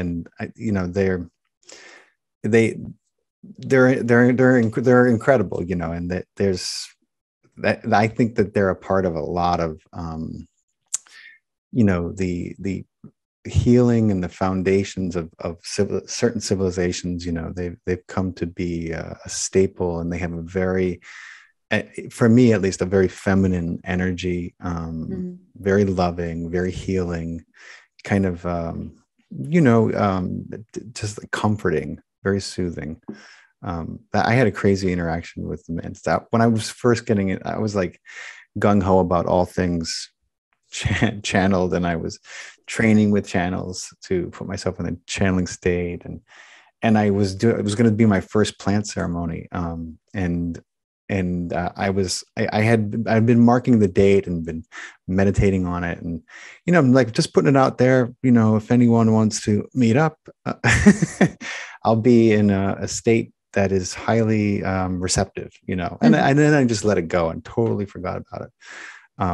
And then that night came, and I was, it was in the middle of the plant ceremony, and there was a lot going on, but I just remember looking up and seeing the three silhouettes and being like, oh my God. I totally forgot that I was like making these meetings in my meditations for weeks, because you just let it go, and then I was like, of course I was like, oh, you're just making that up. I was like, there's only one way to find out. And so I started to have a dialogue, and I would ask a question and nothing would happen, and then I would ask another question, and I would get this full body response. Like unmistakable. And then I would test it. I would, I would be like, all right, you're always the ego and the mental chatter is always wanting to say this isn't happening. It can't be happening. You're making this all up. Whether you're, trying to learn to channel and things are coming through, there's a part of you that's always going to want to dismiss it. And what I'm encouraging everyone who's listened to us this far is, don't listen to that part. Don't doubt yourself. Save yourself time, and trust your intuition. Trust what's coming through, whether it be visual or vocal or any other thing, because you'll save time and frustration. I would say they can coexist, because harshing the rational mind is really hard. And I do understand the programmed skepticism that we are brought up with. And so what worked for me was to hear it, acknowledge it, and then continue with the experience anyway. Right. So basically, I would inform the rational mind or the ego. I hear you, I understand, I can totally see where this is coming from. And I guess I know it's good that you want to protect me. I love you for it. Thank you. Like really, really honor it for being, whatever it's saying. And then it will come from less of an energy of wanting to dismiss your entire experience. Right. And you won't be dismissing the entire ego's point of view. And then suddenly the space opens up where you can kind of like agree with the ego within yourself, obviously. Okay, I hear you, I acknowledge it, and we can always fall back on your plan A. I literally like promise my ego, yeah, I know you're there, you got my back, thank you. Right. And now I'm gonna do this anyway, and I know you're here with me, and we're safe. We're in this together, and we're safe, and let's experiment, and better yet, let's play. Right. So I allowed myself to play, and through the play, my ego, shortly, but at some point, slowly but surely, started to hop on board with my inner knowing, because synchronicity started to prove whatever hunches were coming, it wasn't faulty. And I mean, it surprised me then, and it sometimes still does. I still sometimes am surprised, just like everybody else, thinking, well, that dream surely can't be true. That must have been just a processing dream. Right. That's because you saw that movie. That's because you spoke to that friend and she mentioned the same thing. My mind still does that. It's not as, wanting to tyrannize the entire thing as it was in the past, but it still does that. And it may do that until the day I die. I don't know. I mean, it's just, I befriended it. And you can make a good point. Yeah. Yes. And that's just nice for people to know. It's true. Thank you. We all have our own threshold of comfortability. Is that a word? You're never going to get rid of that voice that wants to make associations, because that's what that voice does. But I guess it's also in how you understand them, and leaving the possibilities open instead of taking that route of degrading or dismissing your experience as something that wasn't substantial or real. That's all I was trying to say. But thank you for you're right. I think, well, you walked the path, and I know this. It just seems like, this might be helpful for some people who are listening. But you're so right. Don't just dismiss your entire experience. That's where you got to start with. Gently training yourself to allow trust in your own inner knowingness. Right. And it's one of the last things that we've been raised to do. And we're learning to walk. It looks like that. And we're crawling as a human species, especially in the West again. I feel we're crawling, and we're slowly but surely maybe perhaps beginning to get up a stand, Yeah. Well, events are happening in nature that are forcing us to, which is incredible. I mean, animals, they have to learn to stand and to walk and to run much faster than we do as humans, being where we are in this quote food chain. But it's incredible to see how events cause people to fall back into certain ways or to make gains in other ways. I think that everything that's happening is just, it continues to wake people up and kind of get them on their feet at least, and looking around, as opposed to just kind of blindly crawling in the dark and being fed and given a bottle and put in front of a screen, and told what to watch. So it's all amazing. I loved what you wrote. I read your blog about the mandala effect, and what you wrote about cymatics. It's so ironic, and I mean, it's not ironic, but it's not really ironic at all. That's not the right word, but I'm getting this tattoo on my left side, which is it's water crystal, and then it's going to morph into the cymatics of the solar system. Wow, that sounds great. Beautiful. Yeah. So and I'm huge into cymatics, and I also have Bashar's interstellar enneagram. Oh, wonderful! In wow. This one, I don't know if you can see it or not. So we're trying to do something a little more closer to home, and we made this one like all geometry and nice, kind of very universal. But beautiful.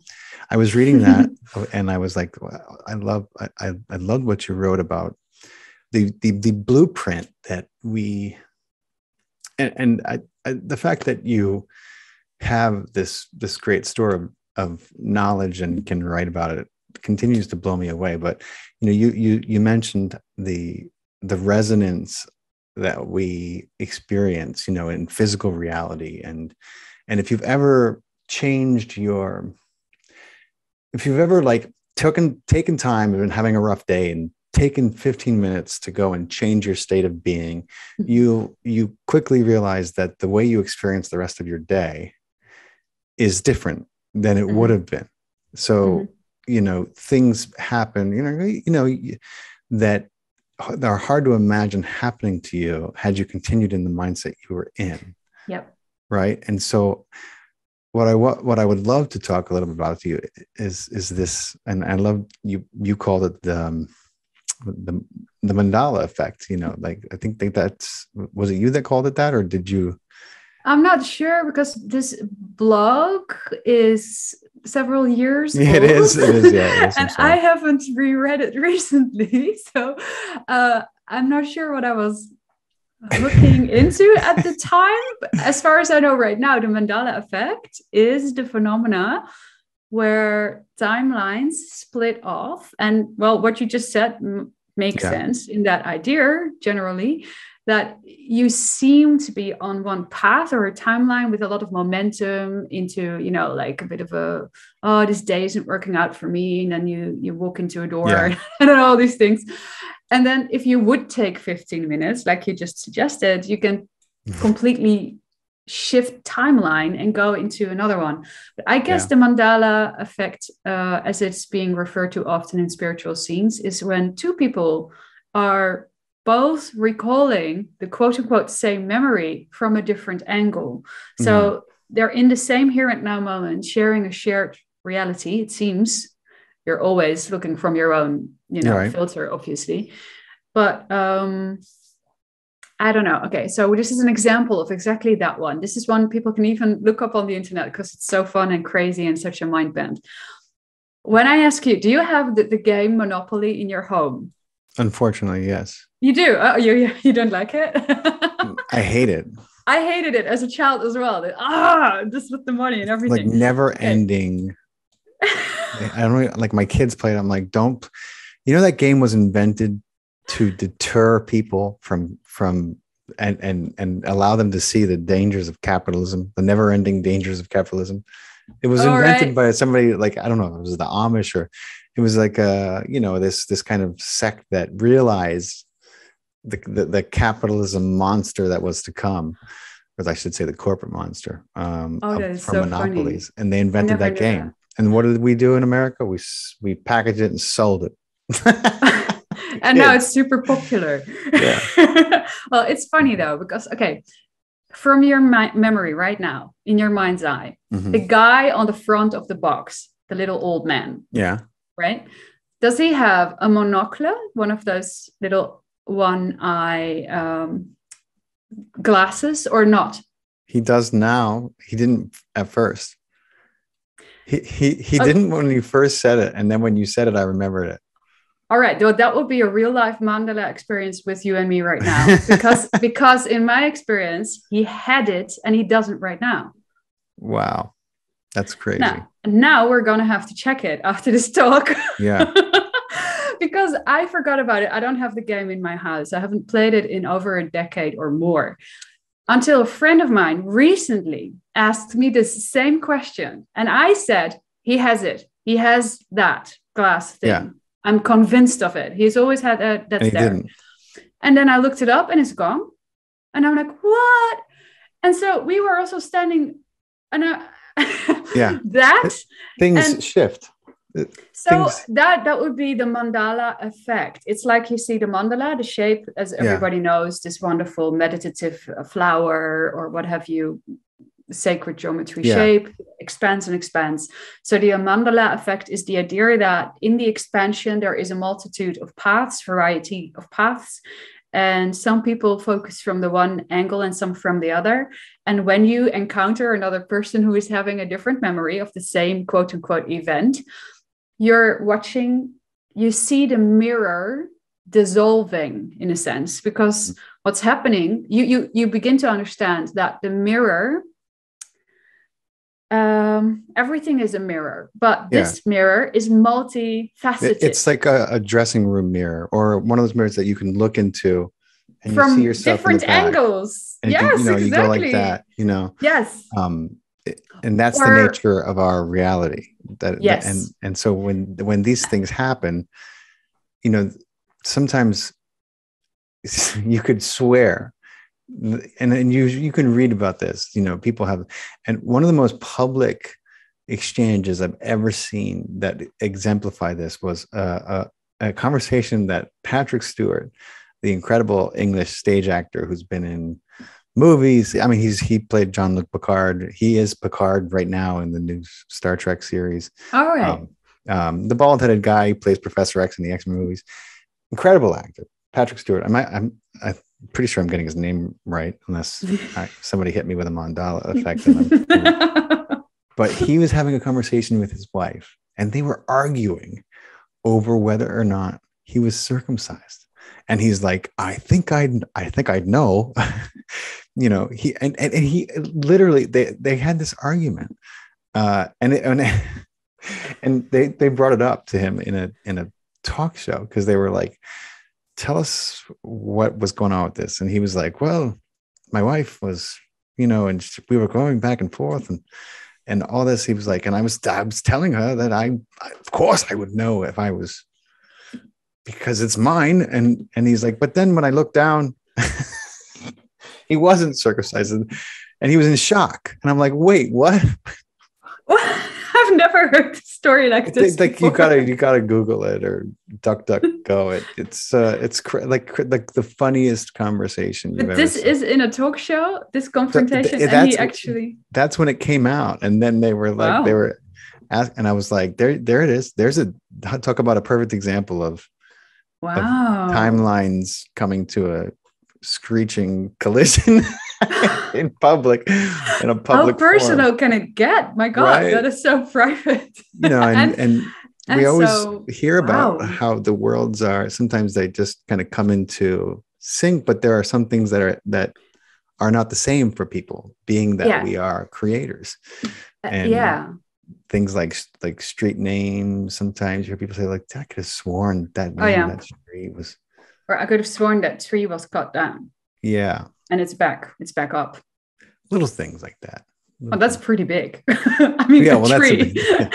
But then if you ask anybody else, they're like, no, it was always there. It was never gone. And I could have sworn there's one in my street that was gone. Yeah. it's right there. And I'm like, how is that possible? I remember looking at the trunk and a particular mushroom growing from the side of the trunk when I just moved into the street. And I'm like, that's a beautiful mushroom, the big ones, the fairy banks, we call them. So I was looking at that, and then I admired the size of the tree that would have been there, and I thought, okay, well, it's a shame, they cut it down. Yeah. And it's back. It's there. There's a tree on that corner, and I just can't get over it, and I'm all alone in this right now. But I've had experiences like that before, and I guess so. why this is happening right now, and this is happening more often. We are beginning, if you allow yourself, I do think that's probably at the fundament of this. Mm-hmm. If you allow yourself to keep an open mind and not discard every single hunch that you get, and investigate it, with, a healthy critical mind, right? Then I guess what we're seeing is the breaking. Maybe that's how you call it, the splitting of the prism. Right. So there is a prism. We're at a turning point, and that kind of loops it back very nicely to our beginning conversation. Yes. We are at a turning point in history, and it is quite remarkable. And I guess as mankind we are giving ourselves ongoing invitations to wake up and to remember our magnificence. That's really what it is. Yes. And that these invitations are getting more. Yeah. And permission slips are being granted more readily easily, and more common. Yes. And there's more presenters of this information, such as yourself.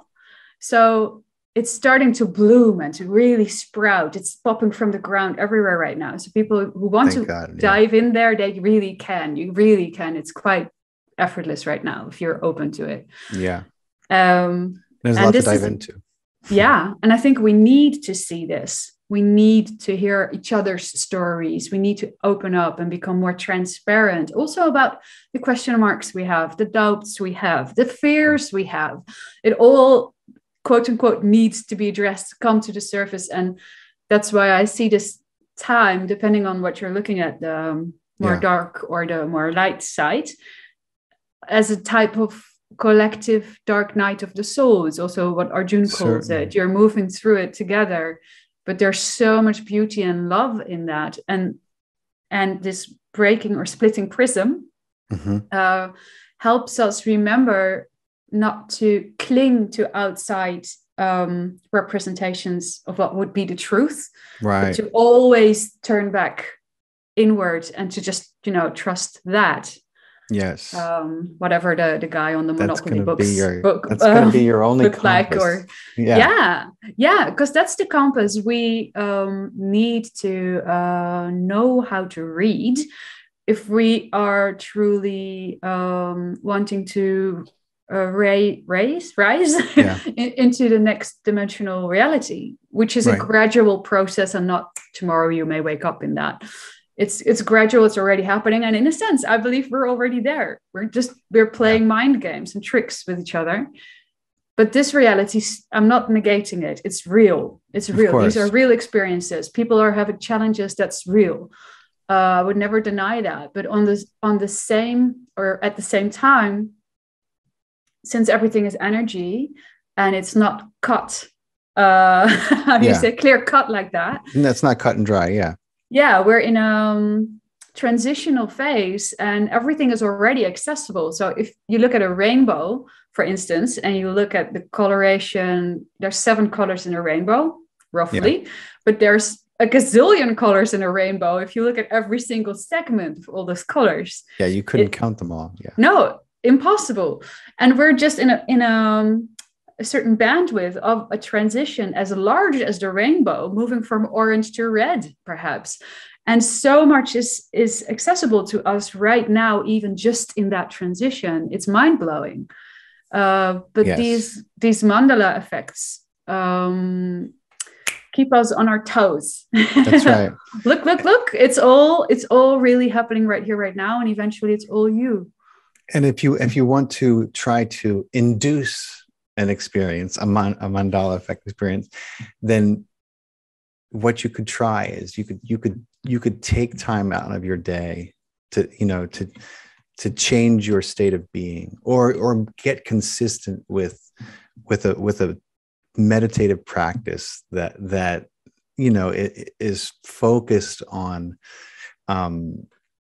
I don't want to say just manifestation, but focused on bringing abundance into your life, and then start to notice some of the things that are different in your waking hours, as you go about your life, and just some of the things that are off, or not in a bad way, but in a different way. Synchronicities are the darndest thing. They will Mm-hmm. surprise you.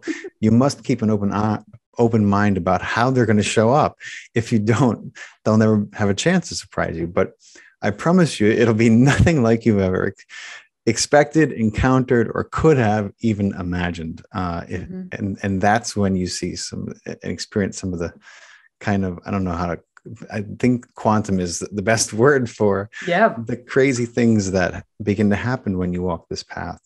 That's, I think, all part of this effect that we're talking about.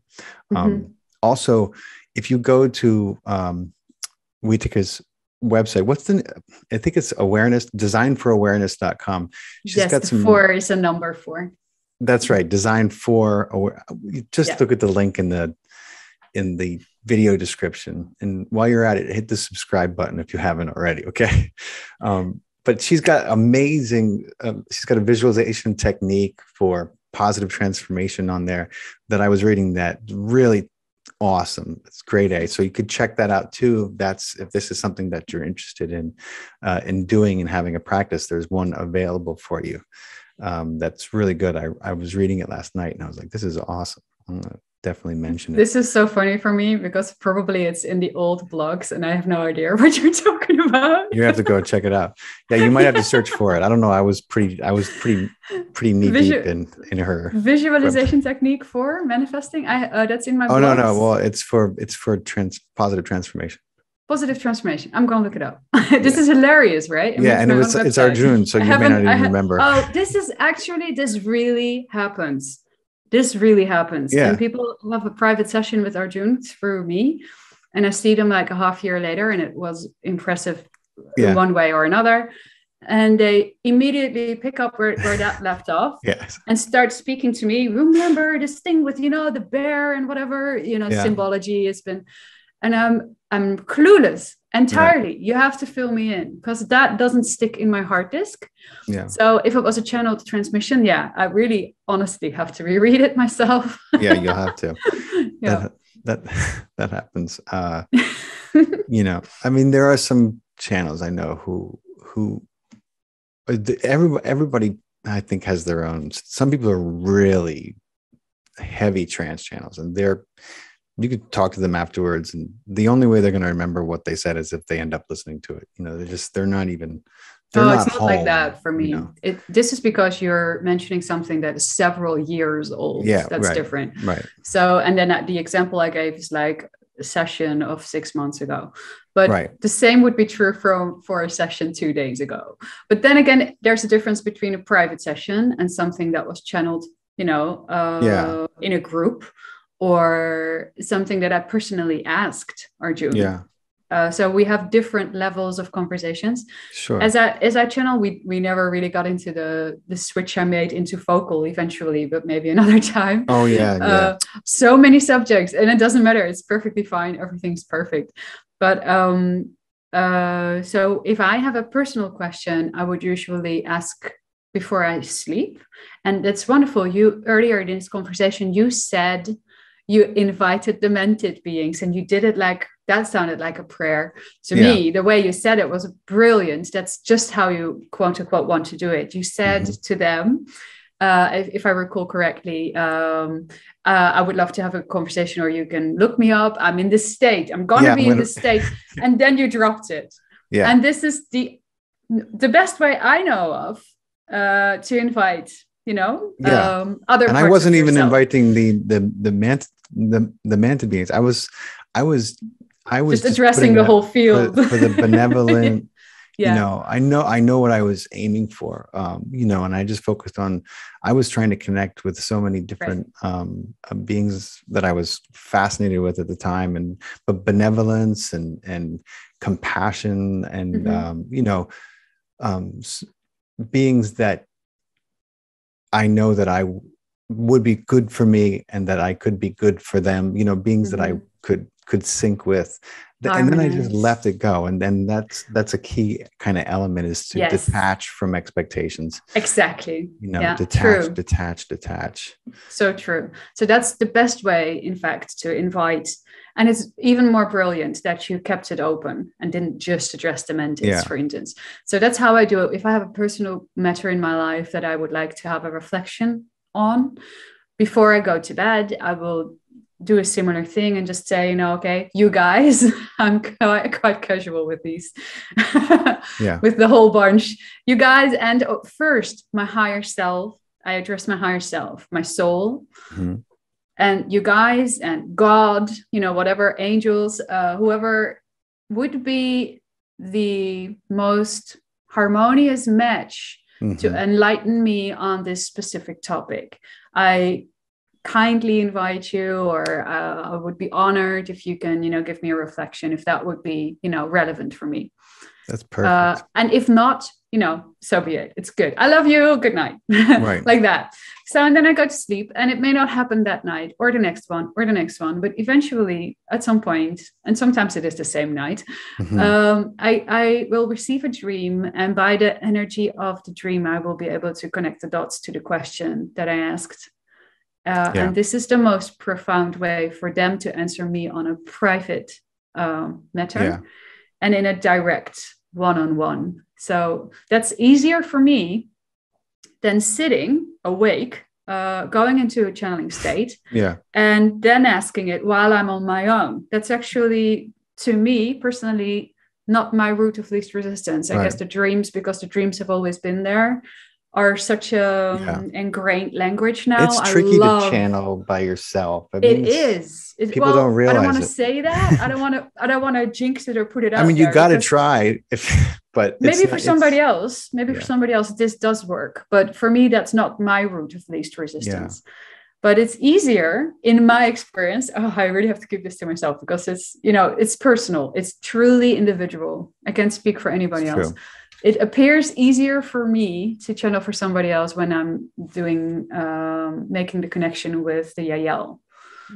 That's easier because the other person, and we spoke about this the last time, and you've experienced it yourself, right? The other person becomes this anchor that kind of pulls the information through you, rather than you having to pull it in and pass it forward. It's more like a circle, and it just flows. It's effortless. It's like, I mean, there's two, when you have, if you try to plug something in and it only has one of the things, it's not going to work.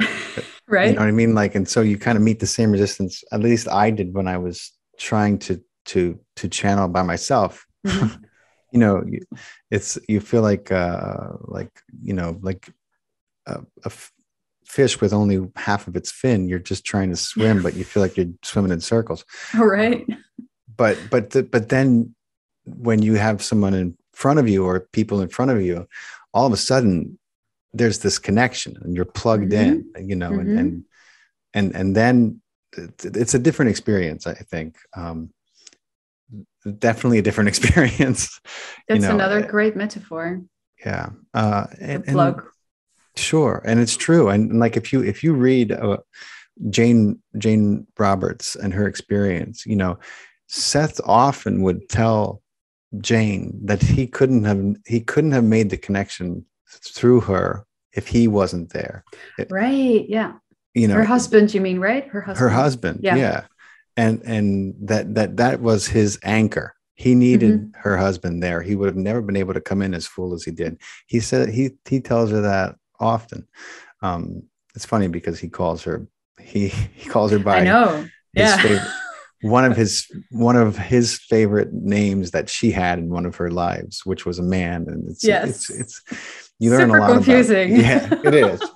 It is, but it's not. But you learn a lot about incarnation and how the relationships that you have in this life, whether it be your spouse or your father, your brother, and how they may not have always been that person in your life. They may have had a different relationship to you in another life. It's just fascinating stuff, because I always joke around with my kids, and when I'm teaching them about some of this stuff, I'm like, you're probably my brother in another life, or maybe even my father. And they're like, I don't know about that. They just look at me and laugh. They think it's funny that it's true, though. It could be totally. It's totally true. Yeah, it wouldn't be them as an individual, but there would be a soul split off, where, Totally. but still you could tune in with that and have that, you could tune in with that parallel simultaneous experience, which is also on a higher level, you, Yeah. both of you having a different dance together, so to speak. So it's What I, endlessly fascinating. yeah. And the fact that I'm an identical twin, and the fact that that is one egg that splits, two souls, Yeah. that come in and decide they're going to share the same DNA and have a go at it. And I'm just wondering what that deal looks like before. I mean, some twins are super inseparably close, and other twins, they go their separate paths. And me and my brother are somewhere in between. And we've grown closer now as we mature and get older. And he's coming into a much more harmonious lifestyle and kind of the events of his life. And but I'm it's just funny, right? When you so close to someone from the time you're an egg, or from the time you're conceived, being so close to someone. That's unbelievable. That's beautiful. What an amazing journey to choose as a soul.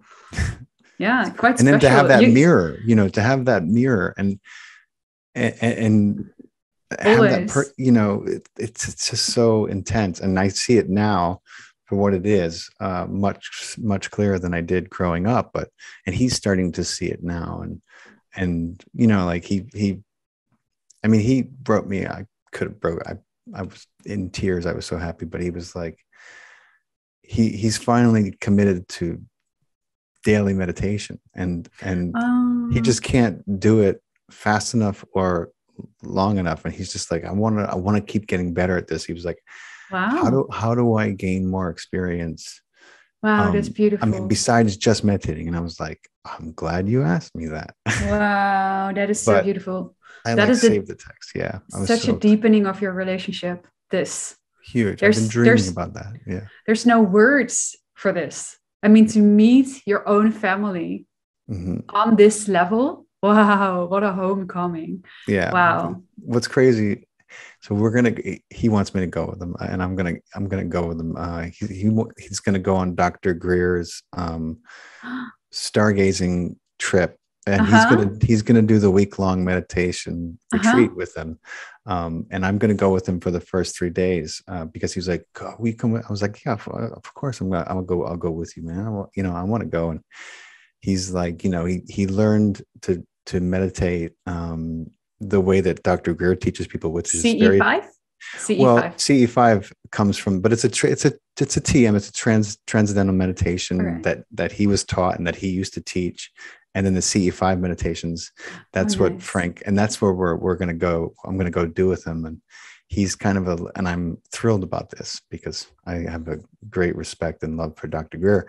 My brother's a little crazy about him right now. And I'm like, God bless. That's phenomenal news. That is so wonderful, So I'm thrilled about that. But yeah, Greer has done amazing work. Yeah. I mean, just all the interviews he's done, all the research, again, with a lot of military personnel as well, who've had sightings and experiences of all kinds. I find it fascinating. I'm always exploring all the angles and storylines, which I guess in the spiritual scene, you don't often see that in women. I kind of, yeah. I'm quite a nerd dad here. So no, that's awesome.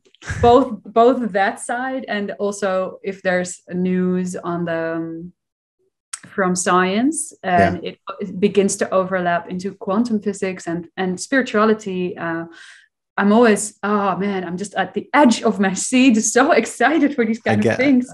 Man, so about that from you, yeah. That entire mega aversion and wanting to just, I don't want to have anything to do with this from my childhood when it comes to ET and sci-fi movies and stuff right now. That too has turned 180 degrees. When I started to realize how I can communicate with these beings and it doesn't have to be a nightmare, and it's, you can actually, and that was just my ego terrorizing me. And it wasn't it wasn't the experiences itself. It was how I was judging them. So that was the big transformational shift for me. And now it's an entirely different story. Obviously, I feel so loved and connected and more human. That sounds crazy, perhaps, but I feel more human. Now I have found a way to honor this multidimensional part of me. I mean, it's about being human first. That's what we came to be. Absolutely. So that's really important for me. But it made me feel more whole as a person. And to see our human Earth story develop into that direction, and to now see movies that, you know, speculate or joke or, you know, of all these future scenarios that we might have, and other experiences of people who are from the army and their point of view, which is much more abstract often and based on the rational and the 3D. And this is what we call it in camera, you know. All of it is fascinating to me. I literally embrace it all. I'm just so excited for our journey. And I understand that all of it plays a part in it and all of it needs to be heard. These are all the puzzle pieces that fascinate me so much. Yeah. And everybody listening in has another piece that I don't even know about yet, maybe. No, it's true. And it's, you know, it's all part of the same tapestry. And we, you know, we love to think that we're creating thoughts, or that, you know, I mean, we've based a society around invention, you know, whereas, you know, there are a multitude, an infinite amount of planets that don't do this. They don't invent something and then say, this is mine, and if you want it, you have to pay for it. You know what I mean? Like, it goes out for the good. Copyrights. You know, it's not packaged and sold to the highest bidder, but it's put out for the betterment and the progression of the race of the species. So we live in this kind of crazy mindset sometimes, and we forget that there's other ways to do things that most people haven't imagined, you know, and we're just beginning to experiment and play with these ideas. So it's a very exciting time to be alive. Absolutely. But I want to ask you my favorite question. What would you give to, let's say the human beings all went to sleep at the same time one night for some reason, and they were in a highly suggestible state, and you could plant a seed that would take root and hopefully make for a better earth when they all woke up. What seed would you plant? What would you tell them? Today, if that would be asked to me as it is right now, I would keep it very short and simple and very sweet. And I would just say, this moment is perfect for whatever you feel you wish to endeavor upon, whatever you want to change in your life, whatever you want to, if you want to start anew, you want a blank slate, this is a perfect moment. This right now, you don't have to do anything for it. Nothing needs to look differently for you to start that now. Because this is what I see a lot in the world. A lot of people, me too, on a regular basis. The rational mind can really take that position where it says you have to do this first and then you can do that. That's right. Or get this cleaned up, or you're not good enough, or maybe later. You're not ready. Yeah. You're not ready. Basically, that's what it comes down to. And so what I would like to whisper into humanity's ears if they're sleeping is, right now is perfect. This is it. When you wake up, you will be ready. You can start right away.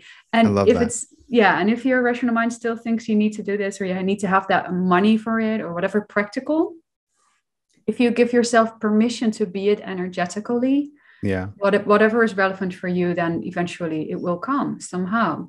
It's so true. I believe that. That is an answer I didn't know I've been waiting to hear. Oh, it's so fucking true. Excuse my, I went almost the whole podcast without dropping an F-bomb. Someone's going to write in the comments, but do you have to swear? Sometimes you got to swear. No, it's so true. I see so many people. I'm just like, you're ready now. You know what I mean? Like I know you're in a process, but we all are. What are you waiting constantly for? You know, I mean, go for it. See what happens. And sometimes you're going to have to leave your comfort zone. You're going to have to take a chance. You could call it gambling, but it's not. It's not gambling, because if you're on your path, things are going to align and happen for you. I promise. That's the way the universe works. Yes. But thank you for sharing that answer. It was profound and wonderful. Wieteke, I'm so glad we did this again, aren't you? I am. Yeah, this was so much fun. And thank you. Much better. Yeah.